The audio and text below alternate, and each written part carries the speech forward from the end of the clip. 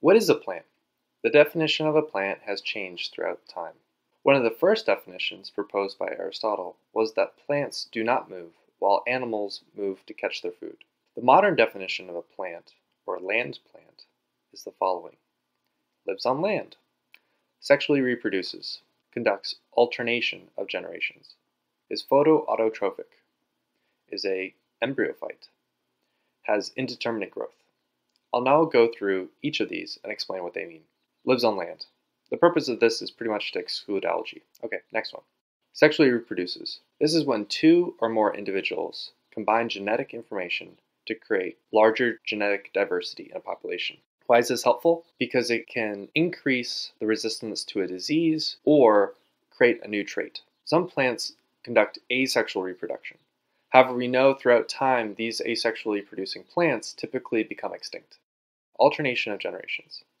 This applies to life cycle. And what this means is the number of copies of DNA changes throughout the life cycle. They change from haploid, one copy, this is also called gametophyte, to diploid, two copies, or sporophyte. In humans, the sperm and egg are the haploid portion, while the baby, or person, is the diploid.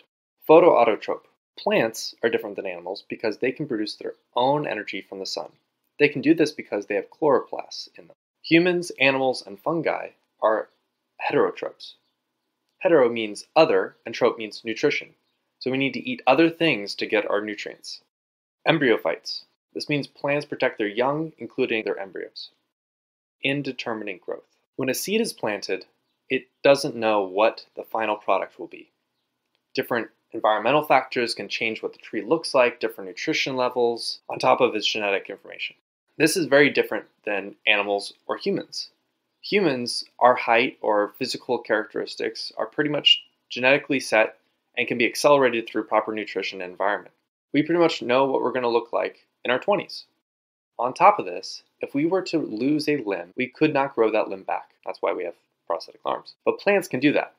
How can they do this? How can they keep growing, and how can they grow back portions of themselves? Well, they can do this because they have meristems. These are specialized types of cells, or I should say, unspecialized types of cells. Every cell in your body has the DNA for every other cell. Your skin has the same amount of DNA and the same DNA as your eye or your liver cell. The difference is that they express the DNA differently. Some cells turn on different portions and turn off others, while some are the opposite.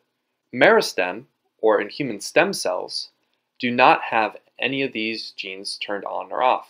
They're undifferentiated. They're kind of just like newborn babies. They haven't specialized yet. Some types of plants, including grasses, are so highly adapted to becoming eaten, basically by cows or other animals, that they've adapted to this and they're constantly growing. Why do you have to mow your lawn?